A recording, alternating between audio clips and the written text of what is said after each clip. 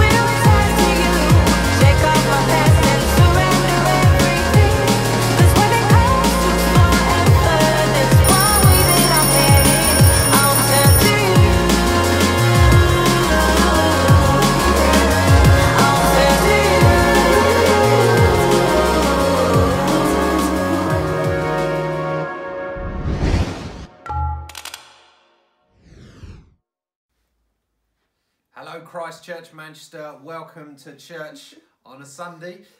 Now, it's going to be a bit unusual this week because usually when we do this, we have lots of different people involved in kind of running the meetings. So Anna, Ben and Julia, we've seen Graham, I've seen Dana and lots of other people kind of getting involved in lead worship. But this week we're pre-recorded and you've got me and Esther. Isn't that right? And so we've got Abby helping on camera as well. So anyway, what's going to happen today is you're going to see quite a bit of me, but don't worry because also we have Tim and Sonia leading us some worship, which I've seen, and there are dance moves in it. So you kids, you're going to really enjoy it. Adults, well, you could really enjoy it as well. We'll see. But if you want to do some dance moves as well, will you do the dance moves? No. No. So let's hope lots of the kids will. Maybe. Maybe. Okay, she's definitely going to do the dance moves. So, yeah. So, this morning, we're going to worship, we're going to listen to some teaching, and we're going to worship a little bit more, then we'll pray together. So, we're going to start off with Tim and Sonia leading us in some worship.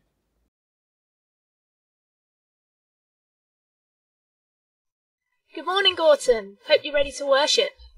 The first song, we've recorded some actions. We would love for you to join in. I would love for you to remember King David, that great worshipper of the Lord who danced in his underwear in the street. We're not asking you to go outside, but we don't really care what you're wearing right now. We just want you to get up and join in and worship God with us.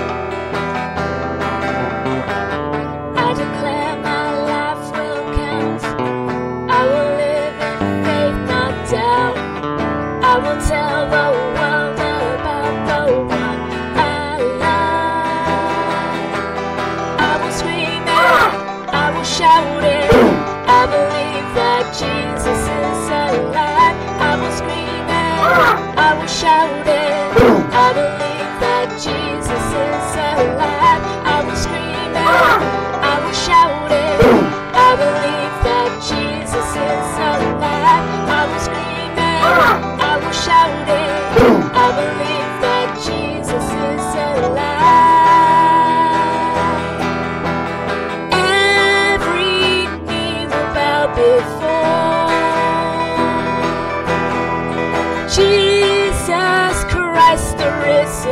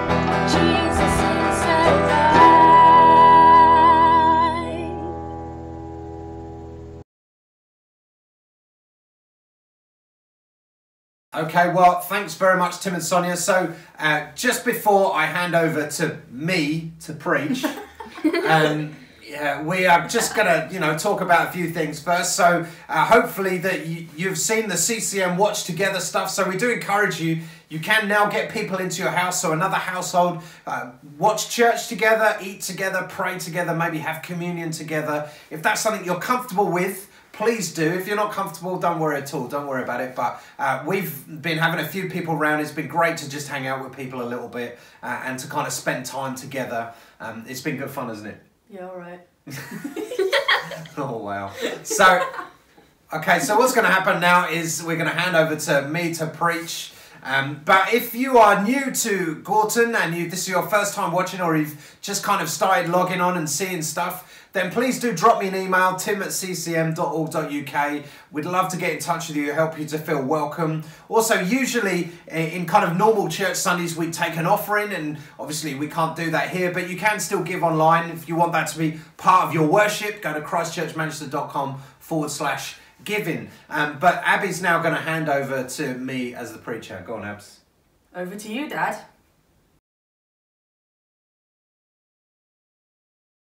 Good morning, Christchurch Manchester. Great to be with you. Now, I'm sure you'll agree, we live in a strange time in history, right? We live in an unusual time. And in these moments, we need to look for the advance of God's kingdom. Actually, in all moments in time, in all the way through history, we need to be looking for what God is doing. But perhaps it comes closer to our mind when there is turmoil and chaos and difficulty around us. Think, okay, we need to look and see what God is doing. Now, at the moment, we may feel that life has been paused. You may feel that for your work life, perhaps, family life even, that you've not been able to see relatives as much as you would like, or your friendship groups, community generally has been paused. Even in church life, there is that sense of pause, isn't there? That, okay, well, we're locked down a bit to what we can do, but we're a bit limited. And that is just part of what it is to be alive at this point in history. And even as lockdown begins to lift, which it is doing, and there are hopes of a return back to normal, and hopes of not getting into a second wave or anything like that, hoping that we don't have to go back to that. But actually, as we do make those steps out, we realise that actually it's still very limited. We've been, as a church, looking at what it means to gather together physically and realising within the government guidelines that have been put out, what we can do actually is hugely limited.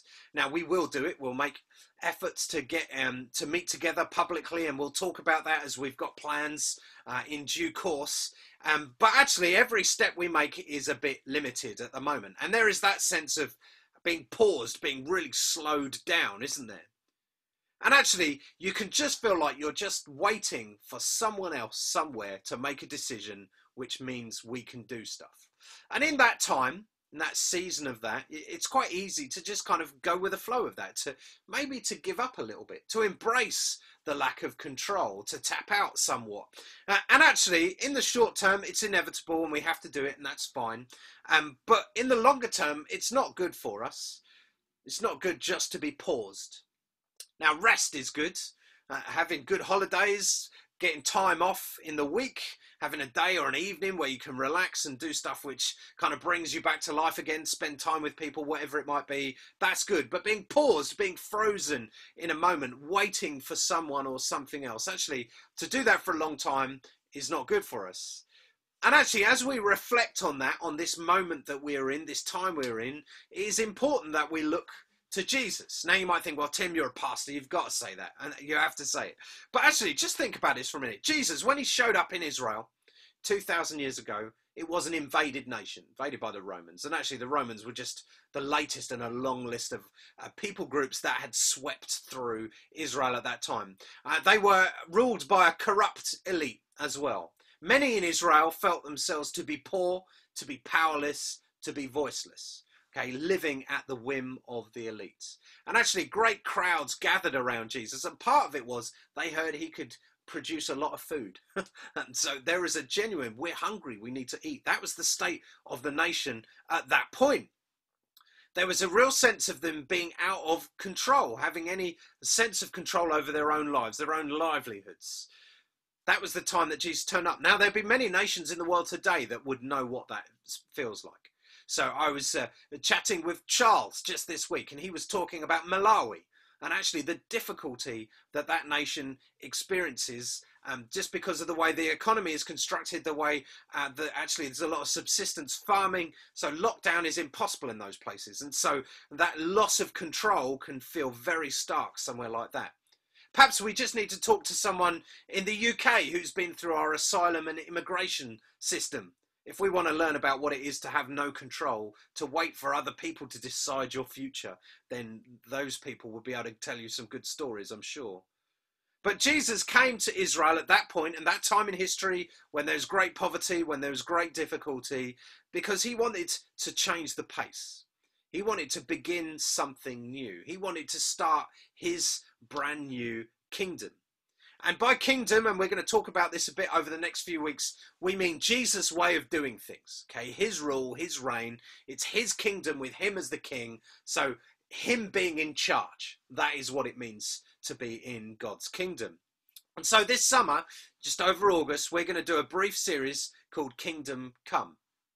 And as we look at Jesus' kingdom, we will see that it was always advancing, that actually it's never been paused. And Jesus taught in a synagogue in Nazareth in Luke 4, and he read from Isaiah 61. And we're going to kind of work our way line by line through this passage of Isaiah 61 over August. And as Jesus taught that, and then he kind of had conversation with them in that synagogue, and then they attempted to throw him off a cliff, and then Jesus walked through the crowds and away because what he said was so controversial. That was the very beginning of his ministry, as Luke tells the story. Jesus teaching in synagogues. And so we get to this passage, and we'll read it now in Luke 4, 17 to 21. So if you've got your Bibles, just open up with me at this point and let's have a look. It says, Luke 4, 17 to 21, the scroll of the prophet Isaiah was given to him. This is Jesus in that synagogue in Nazareth. They hand him the scroll. He unrolled the scroll, found the place where it was written, the Spirit of the Lord is upon me because he has anointed me to proclaim good news to the poor. He has sent me to proclaim liberty to the captives and recovery of sight for the blind, to set at liberty those who are oppressed, to proclaim the year of the Lord's favour. And he rolled up the scroll, gave it back to the attendant, and sat down. Incidentally, that's like a New Testament mic drop. Roll up the parchment, back to the attendant, sit down. And all of the eyes of the synagogue were fixed on him. I bet they were. And he began to say to them, today this scripture has been fulfilled in your hearing. And then there is conversation. Then they try and throw him off a cliff. Okay, so that's how that went. So it's a very revolutionary statement where Jesus claims a position for himself. He's turning up there and saying, this is who I am. Okay, and he reads from Isaiah, so Isaiah 61, and it's a passage about the suffering servant. And this suffering servant is something that Isaiah used. He painted this picture of this person through a numbers of chapters of Isaiah that is called the suffering servant. And this servant has this kind of Messiah feel to him. The sense that he is a saviour, he is a redeemer, he will restore all of creation. That is the picture that is painted by Isaiah of this person. It's very prophetic. And Jesus turns up there in Nazareth, probably 600-700 years after Isaiah has been written, and says, this is me. Okay, today this scripture has been fulfilled in your hearing. Effectively, here I am. Very powerful, incredible statement. He's not saying, look, I'm not just a good person. I'm not just a wise teacher, not just a prophet. Actually, I'm the saviour. I'm the one you've been waiting for. I am the king of all creation. So we're going to work our way through this bit by bit over the summer. You're going to hear from me again next week. Sorry about that. You'll hear from Charles Kachitsa. You'll hear from Tim McMaster and Lizzie Basford as well. And we're just going to think about what it is about the kingdom coming and how that works for us today. And the first line is what we're going to look at today. This first line that Jesus read from Isaiah 61, where he said, the Spirit of the Lord is upon me because he has anointed me. So simply, we're thinking about the presence of God. We're thinking about anointing first. And it's a powerful moment because the kingdom begins. And the kingdom begins with the anointing of a king. That's what happens. Or a queen, in our case, Queen Elizabeth. She was anointed with oil at her coronation, and it's a statement about the beginning of a rule, isn't it? And reign and some authority. Now, our kings and queens in the UK don't quite have the authority that the kings of Israel had, but you kind of get the picture. They were anointed with oil. And actually, the king of Israel, they would have been anointed with oil too. But Jesus is anointed with the Spirit of God. And there's a wonderful sense of pace and drama, actually, as you read what Luke writes. And I encourage you, go and read in the first 4 or 5 chapters of Luke. You just get this sense of pace, of something dramatic that's about to happen. And imagine actually being sat in the synagogue at that moment. Okay, just you've gone in for the teaching that you're there that day. Jesus is reading from the scroll, claiming to be this saviour, claiming to be the Redeemer of Israel. And when you're sat there watching that, listening to this, you must have thought, gosh, the world is changing very quickly around me. So much is happening at the moment. What is going on? There's a real sense of pace that Luke is trying to get us to feel. But before this pace really goes, before Jesus goes out to the countryside, heals the sick, confronts demons, casts them out, and raises people from the dead, before he feeds thousands and thousands of people, before he walks across water, before he begins to confront the religious snobbery that there was in the nation at that time, as he works his way to Jerusalem, ultimately to his death and then his resurrection. Before he does all of that, there is anointing. When John the Baptist baptized Jesus, the Spirit of the God descends on Jesus, comes down and says, like a dove, and came and rested on him. And a voice from heaven calls out and said, this is my son. I'm well pleased with him. This is the Son of God. So this new kingdom being started before them, maybe they were thinking, oh, it's a new king to physically overthrow Herod or whoever is in charge at this point. Perhaps that's what we're looking at.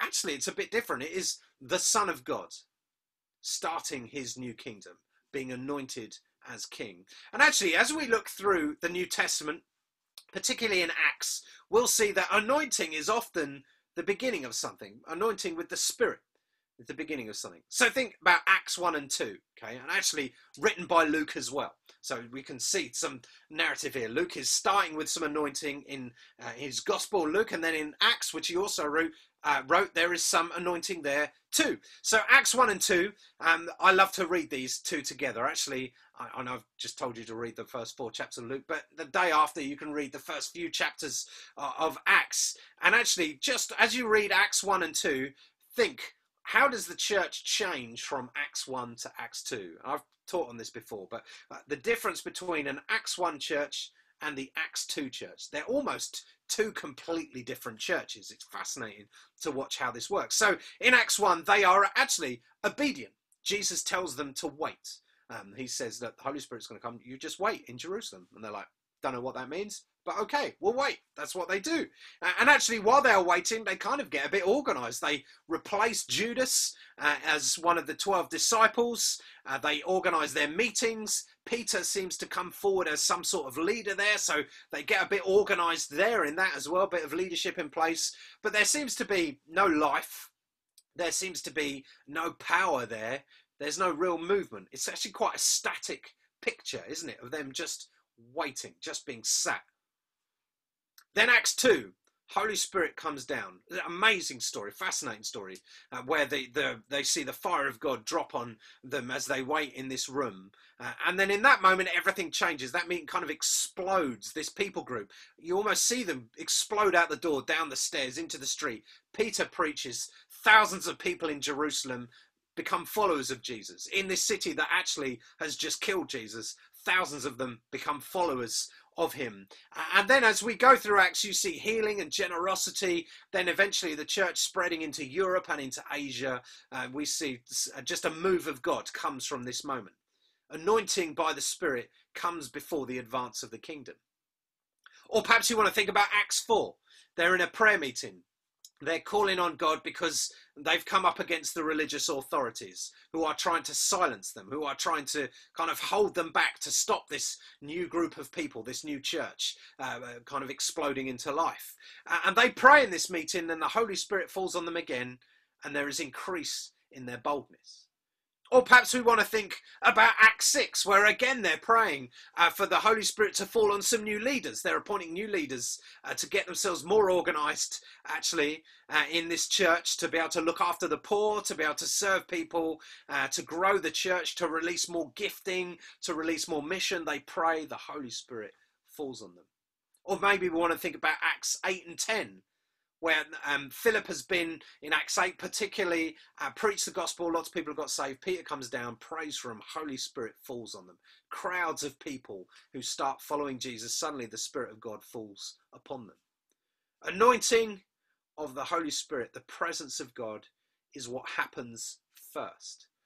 Even when you think about it in terms of creation, in fact, the beginning of absolutely everything.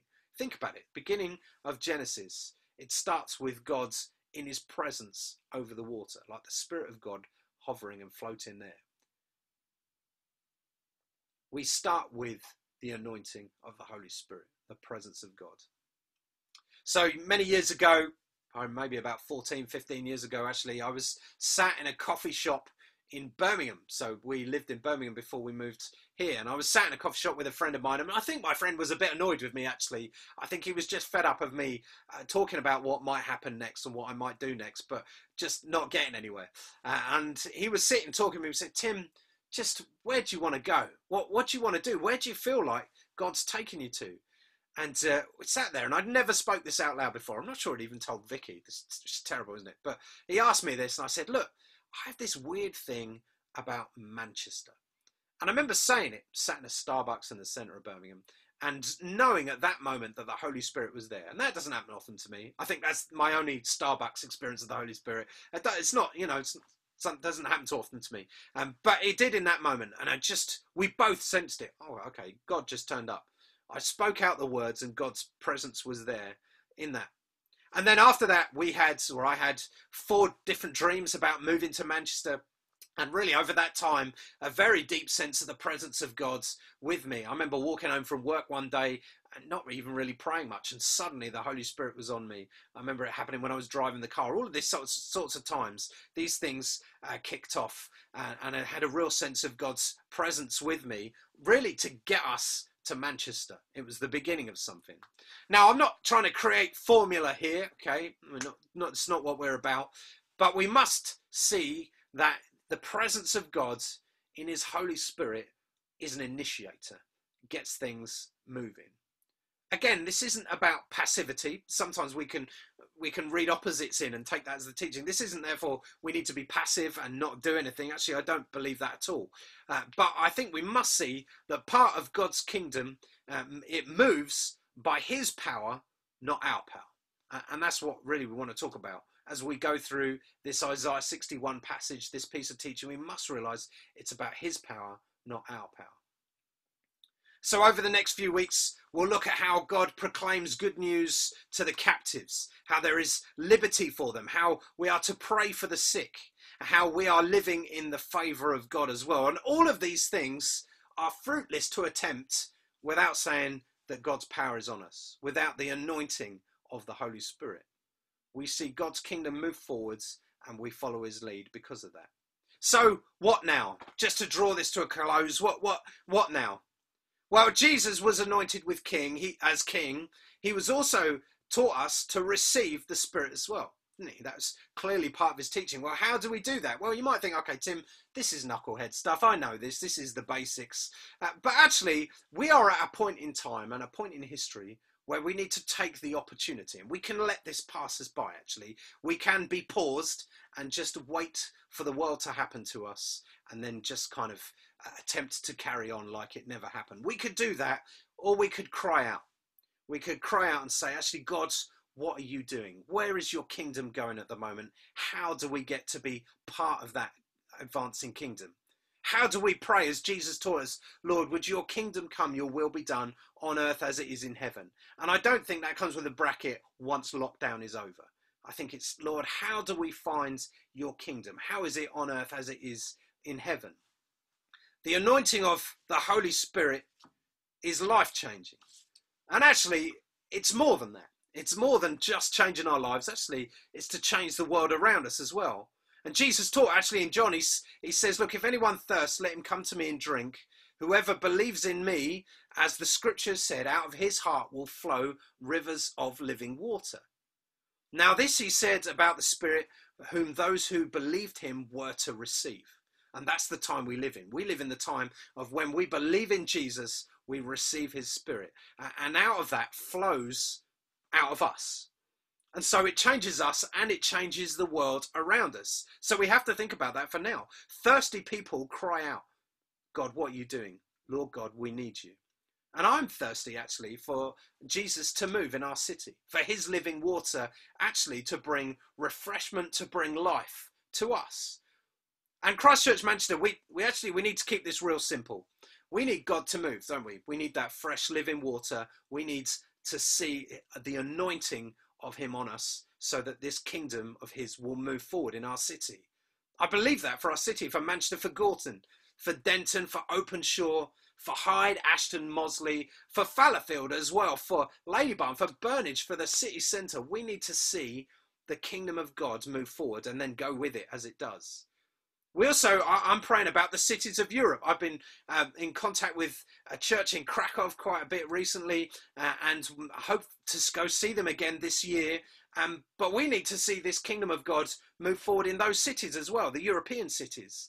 We need to see people filled with his Spirit, anointed with this power, and then that to flow out of them. I believe that is our call. That is what we're to see happen. And we're going to pray that that would happen. So just to finish now, let's pray. And would you pray with me? And we're going to pray that actually we see the Holy Spirit move. Now, this is a recorded sermon. Yeah, if you've noticed that, this is being recorded. And so I've spoken this a week ago. And now you're sat in front of me listening to it.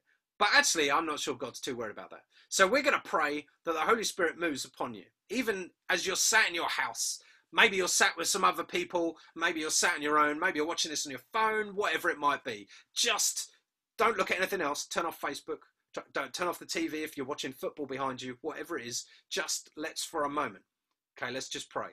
Lord God, would you anoint, Lord, like your Son was anointed, Lord, as his kingdom moves forwards. We believe that our call is to be participants in that kingdom, that we are part of it as well, that actually your Holy Spirit is to be poured out on us too. So, Father, would you pour out your Spirit on us? Lord, for those maybe who've experienced that before, Lord, would they experience your refreshment again?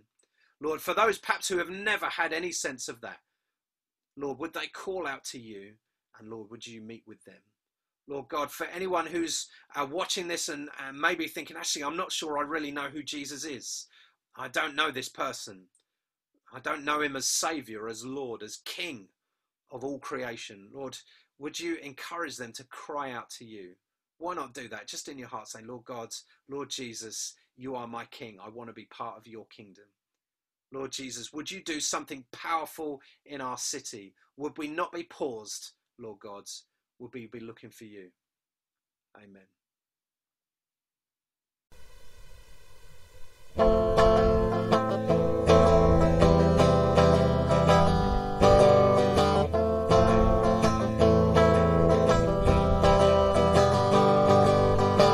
In tenderness he saw me, weary and sick with sin,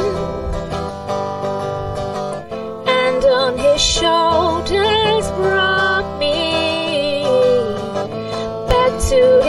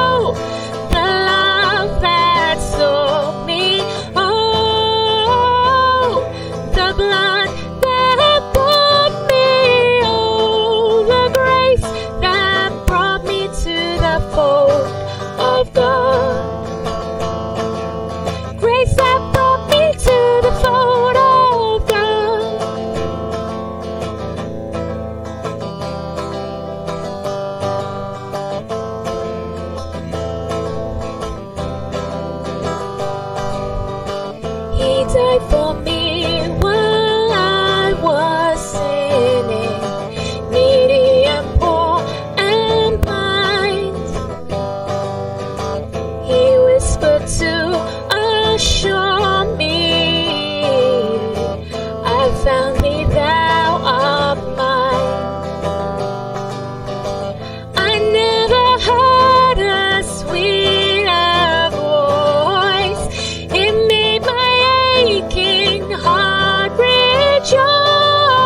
Oh, oh, the love that sought me. Oh, the blood that bought me. Oh, the grace that brought me to the fold of God.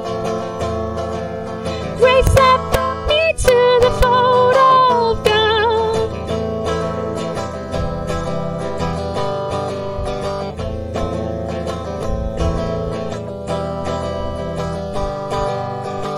Upon His grace I'll daily ponder and sing anew His praise, with all adoring wonder. His blessings I've retraced. It seems as if eternal days are far too short to sing His praise. Oh, the love that sought me. Oh, the blood that bought me.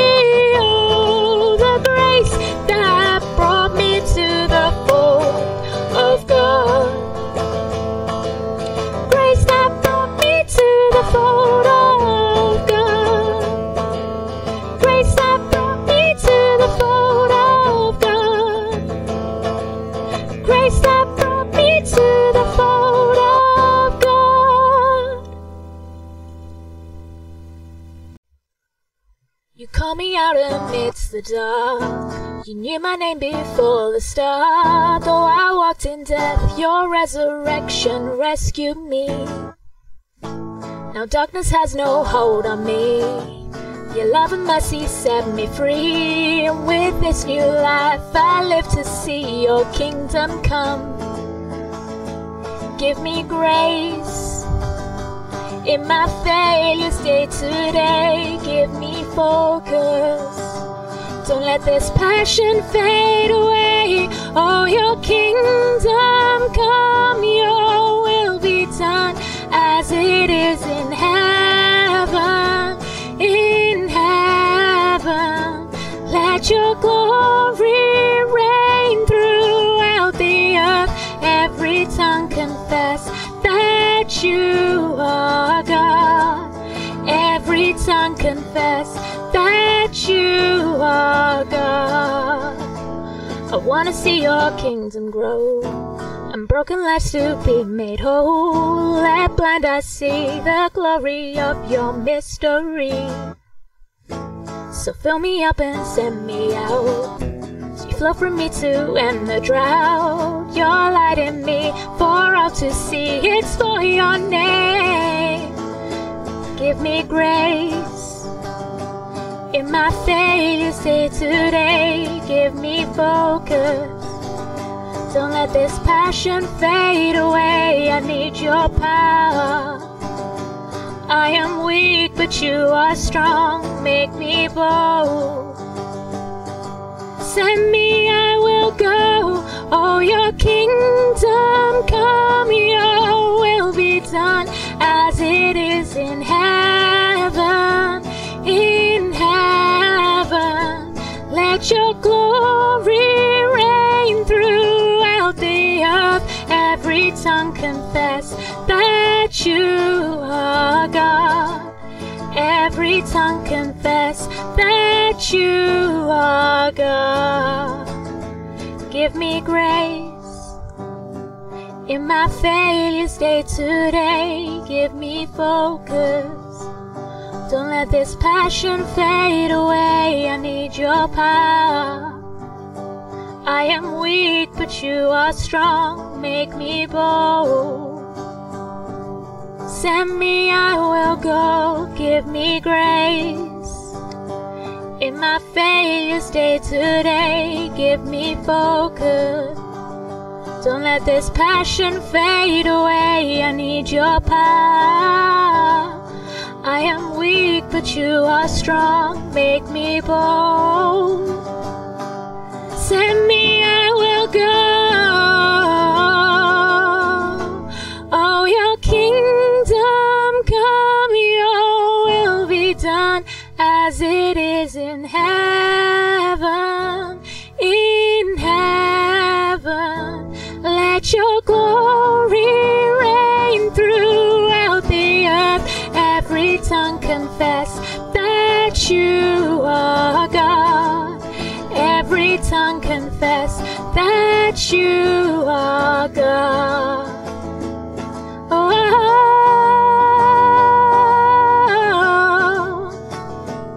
oh, oh,